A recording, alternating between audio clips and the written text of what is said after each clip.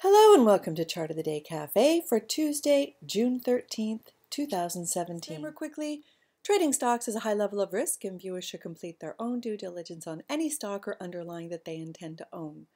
100% of the content of this video and communique is intended for journalistic and educational purposes only. This video and all indicators, strategies, and articles herein should not be construed as investment advice. Not making any recommendations, always for your further homework. Good morning, Sue here with our regular Tuesday morning video in an interesting week.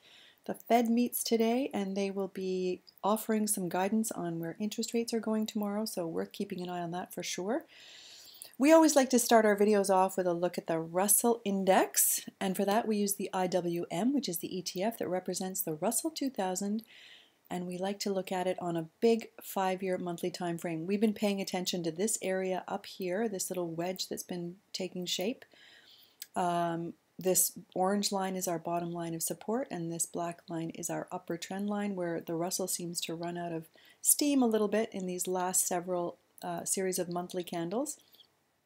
We've noted that the candle for the month of May was a red one, and here we are for the month of June so far. Certainly a nice bullish orientation to it, but it's got to stay that way. We'll see if it does. I'm going to move it away from the 5-year monthly to the 2-year weekly so we can better see that price action.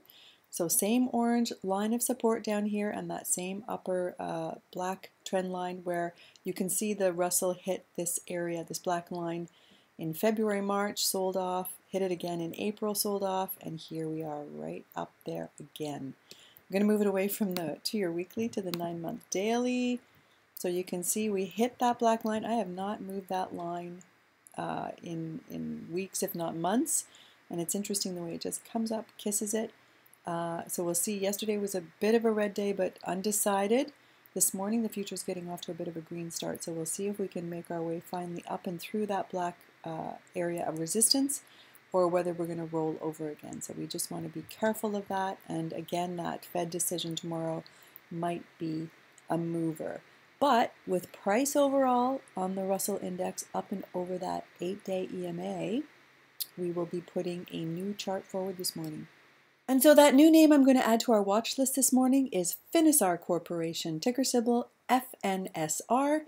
Trades on the NASDAQ exchange. Before I get into the chart though, let me tell you a little bit more about the company. A lot of you might not be familiar with Finisar, but it was incorporated in 1987. They are an optical networking company and they are one of the bigger ones. You know at Chart of the Day Cafe, it's all about value, and Finisar has an excellent value score. Rarely do I see value scores this high, so really in the higher range. Second thing I look for is growth. And Finisar has a forecasted earnings growth rate going forward of 38%.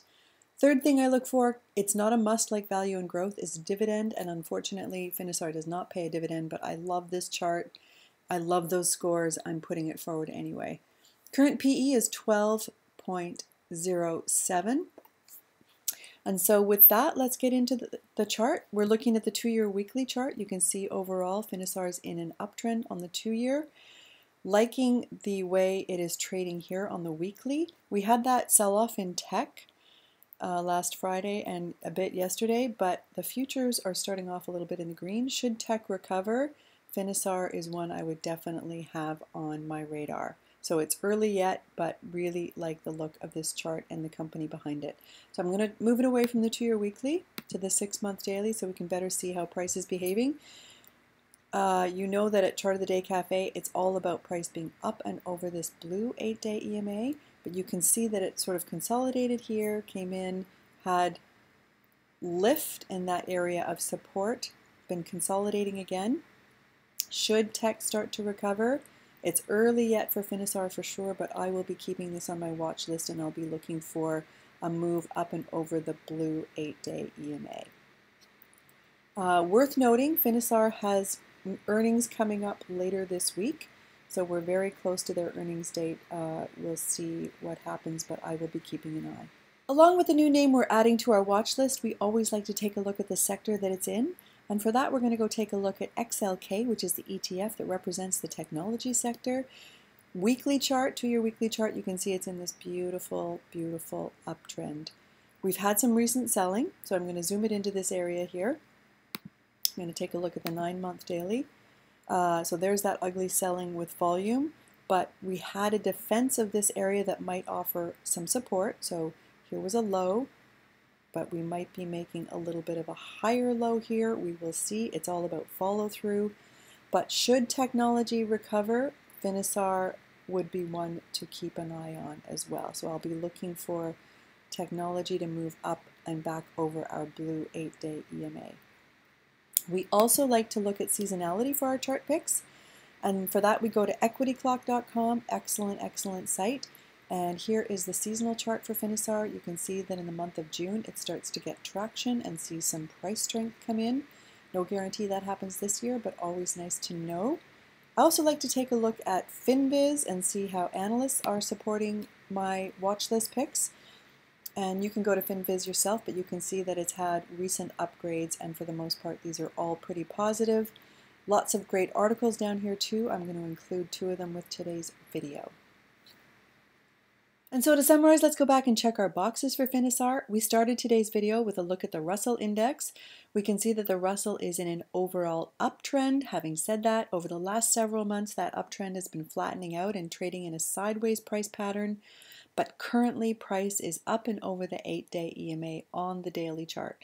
We looked at XLK, the technology sector ETF, and we note that it's in an uptrend on the 2-year chart and at an area of possible support and lift. Same with Finisar, uptrend on the 2-year chart, area of possible support and lift. It's got an amazing value score. It's got a great growth score with a forecasted earnings growth rate of 38%. That's a big high number. Does not pay a dividend, so that's not the box is not checked. It does not have a 3 and 8 EMA daily cross, but it does have seasonality in its favor. It does have analyst support, current PE of 12.16, and it looks as though earnings are on June 15th, right around the corner. So with that, I will leave you. We'll put our next video out on Thursday. Have a great next couple of days.